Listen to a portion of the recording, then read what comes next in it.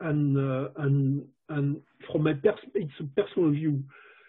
I would say I'm not an advocate of one software preferred to others, but clearly R for me has some advantages in terms of transparency. When I say transparency, you have some. First of all, it's an open source, which is absolutely great, and potentially you can develop tools which can improve the transparency of the analysis, the decision making models from the perspective of the outside world.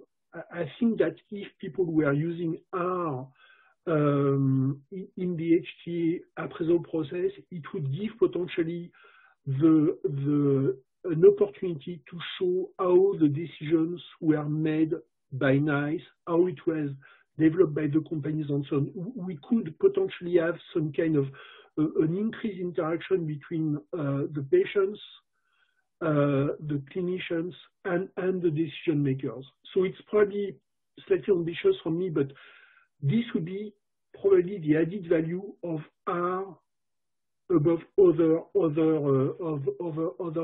software. So this is possibly the one answer to the second question. The third question is, what shall we do to promote the use of R?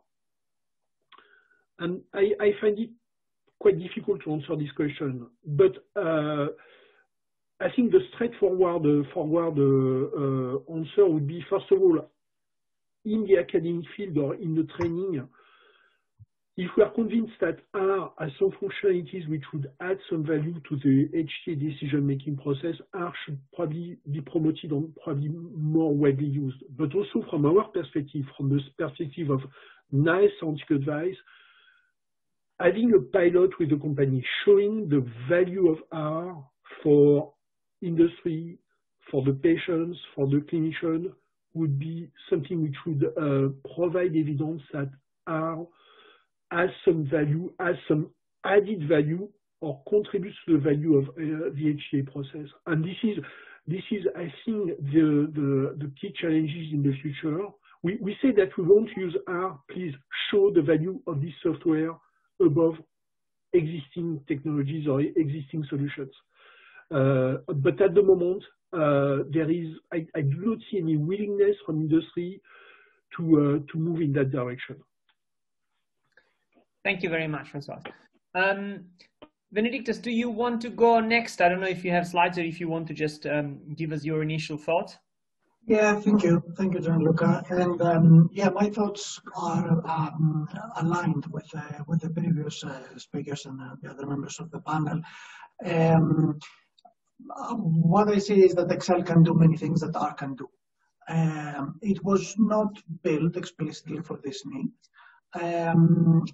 but qualitatively, it offers the same features that are desired. We have accessibility, transparency, reproducibility. It is difficult to say that Excel doesn't have a transparency. All the cells and calculations can be traced and examined, and these are fully reproducible. But I can see also an argument that transparency is not about only tracing the cells, but when we have very long convoluted formulas, it can be tricky to understand exactly what we're looking at. And in some situations, transparency might be improved in R, but qualitatively, I think that both tick the boxes. The point that I wanted to bring for discussion was that in some cases where investigations may be restricted by software, there is a risk that alternative approaches involving simplifying assumptions may be used. And we need to ask ourselves whether that might compromise accuracy and reliability of the results. We should be focusing on the right method rather than the software. And also from our perspective, and I'm a representative of the consulting industry, we have also seen that when there is an increased complexity in the model, Excel requires a greater investment of resources into serving these needs than what it would do to switch into R. So that is something that is an interesting angle to consider. I don't see a clear reason not to use R in all cases, but neither do I for using R in all cases. So, but I can see that, you know, if there is increased complexity required, then R could provide more appropriate solutions and faster solutions. When a simpler modeling approach is sufficient, then I would still have benefits, the benefits that have been discussed throughout the whole showcase. It provides a unified interface for integrating the statistical analysis with modeling, parameter estimation, and visuals. But also an important thing for me to bring for discussion is the need for validation of R packages. And that is a general point for R rather than R for using in HTA. We need to have improved documentation. It has improved over the last years, but still there are situations where we may not be able to find formulas for specific packages and really understand what the method does.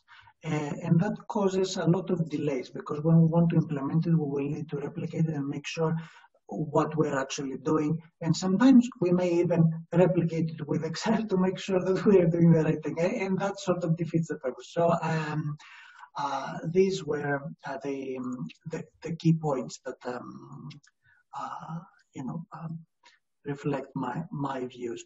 I realized that I didn't introduce myself properly. I'm Benedictos Kavitarakis from Avitera. I've been working in the consulting world for the last 6 years. Previously, I was for more than 10 years in academia. I am a statistician by training, so I have been using R. It's not the only software that I am using. I see many advantages in R, particularly when it comes to simulations that other software can do, but it may not be the most easier way of doing it. I would be a supporter of R, but not necessarily as the, recommended as the software that can do more. It's a matter of deciding what software is most appropriate and most efficient given the problem that we have to solve. Thank you very much. I think there are a couple of questions or comments to the panel from the chat, which I'll read out loud in a second so that everybody sees them or listens to them. Just in response to the last two sort of opening statements, again, I'm very aware of my own biases, but I think something that you both, Francois and Benedicto, said has a parallel when I talk to people about being Bayesians versus not being Bayesian. Sometimes there's an understanding that doing a Bayesian model is a lot more complicated than doing the frequent discounter part. And I think that that has a lot of truth if the baseline for the model is very low. If you have to do a simple linear regression, then I think that there is a point in saying that maybe, with lots of data, there's no point in going fully Bayesian, having to learn bugs. That would be a lot of extra work for no real advantage. Maybe if you use like vague priors, things don't really change numerically, so why bother? But I think, and you were mentioning something like that, Benedictus, when the model complexity goes up and up and up and up, and you have to go with more realistic kind of models that have complexity, then there's no way around it. No way that a frequentist model is simple. You have to do more investigation. The model becomes more complicated, and it could be a perfectly valid model. So, there's an element of preference in many cases, whether you want to do Bayesian or frequentist. And if you do a very good frequentist model, it'll be just as good. You never heard it from me. Obviously, a Bayesian model would be better, but the point is that goes the same for Excel and R or any other software. If the model is really simple, then if you have a single spreadsheet with a few formulae, then probably there's no need to go into any other software. Everything can be self-contained. But when the model becomes more complicated and you have a very complex survival analysis with extrapolation, missing data, then at that stage, like you were saying, I think maybe there's a lot of value in going to different softwares, which is probably something to bear in mind. And building on a couple of the questions, and then I'll leave you guys discuss in the panel. So one point was about whether, for example, the whole community or maybe NICE could approve certain packages, could have a process whereby they are tested and we as a community become happy with their performance. And then again, we don't necessarily need to commend the use of these packages instead of anything else, but at least they are stamped and we know that they work. So this is the first point, perhaps from the audience for a bigger discussion. And then there's another comment which says, submit a model in Excel to a NICE appraisal, which takes 20+ hours to run a PSA, or several minutes for deterministic, interferes with the appraisal process, as it makes it impossible to review properly. Does the panel agree that pure speed increase in even basic R implementation is a major advantage when models are complex? And I'll leave the panel to ponder on these 2 points. I can answer Sophia's comments, Gianluca, if I may. Of course. Sophia's comment is extremely relevant. She's absolutely right, and of course she's very well aware of this issue herself. Having said that, the fact is the use of a given software, to my knowledge, has never interfered in OTA to the point that the TA had to be cancelled or had to be adjusted because of the use of the software. And again, it goes back to the second issue. If you assume that you need to use another software, a more advanced statistical software to do your economic analysis, to me, the fundamental question is, what are the advantages of R over Stata over SAS? If you want to do a complex mapping, you've got some Stata scripts which have been developed to do these mappings. Again, the industry standard in terms of statistical software is SAS because they have a lot of expertise in using this software. So where the point on which I'm struggling, or I think we should try to answer, is if a company has to use a statistical software for very good reasons, performance, statistical models, whatever, why choosing R over other solutions? And I don't have any clear solution, but the issue of transparency, because R is an open source, R is being used by a lot of academia and so on, and this would be, I think personally, a major step forward to increase transparency with the patients and clinicians. Just to quickly follow on, and then I'll shut up and let the other members of the panel respond. But there's a follow-up from the audience that says SAS is expensive, R is free, Stata is also expensive, which I agree with. And also there are 2 more sort of levels perhaps to this. Because R is free, it can be easily available to, for example, low and middle income countries who are coming into the world of health economic evaluation and HTA. And the other thing is that perhaps, and again, this is my bias and my ignorance of other areas, but maybe in the R community, we have also this extra community working in our field who's willing to create this sort of environment for different packages, which may make it an advantage.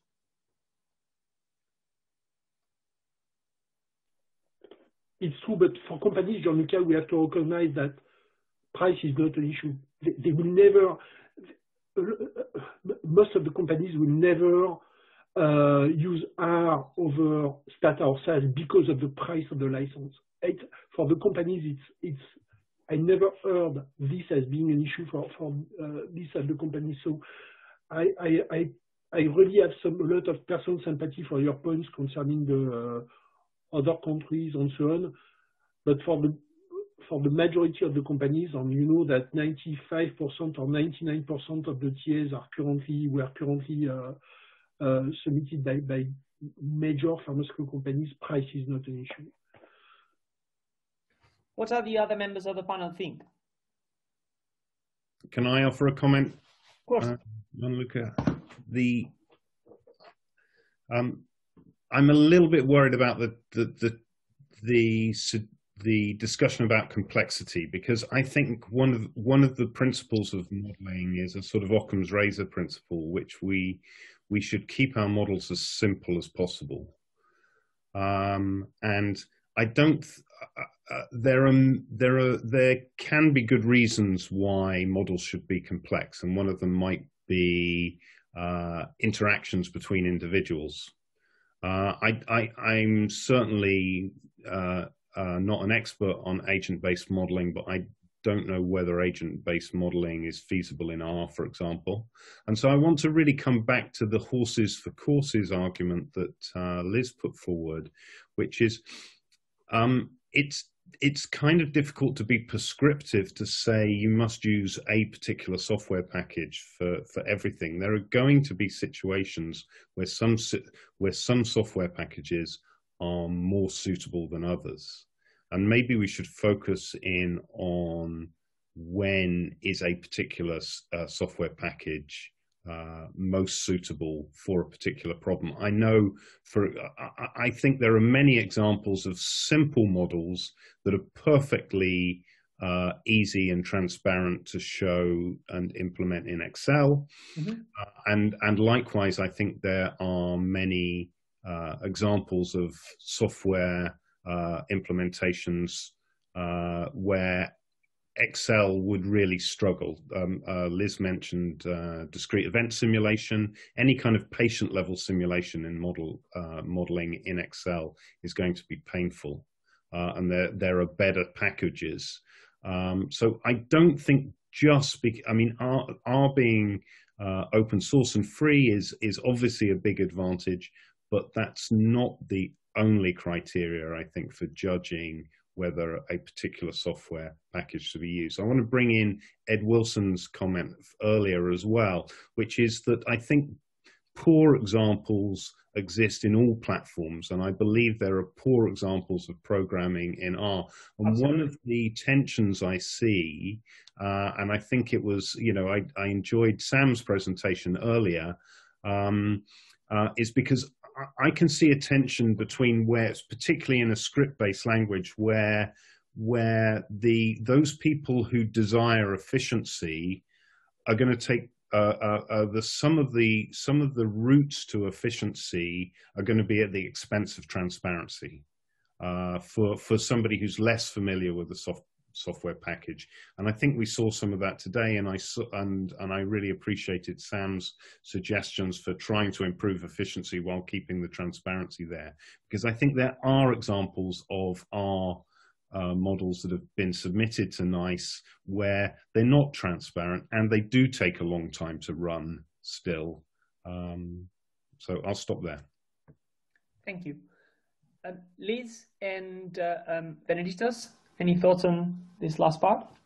Yeah, I mean, I think, as far as I'm aware, NICE does accept R-based models, but it's not clear to me, and Rachel Evans has just made a comment in the chat about the fact that back a couple of years ago at one of the face-to-face meetings, Diffrig Hughes gave a presentation about R for NICE, and it's not clear to me how many of the ERGs are actually able to assess assess R-based models, which ones have that expertise and which don't. And I think companies are going to be nervous about using R for their submissions until they've seen a model go through NICE or other HTA agency and have seen it be, go through the whole process and get the kind of acceptance and reception that they would want to see for their particular treatments. We know that companies can be a little bit conservative with a small c in that respect. They want to make sure that, you know, somebody else did a petition survival model, so I want the petition survival model because it worked last time. And I think, you know, it's going to take a little bit of time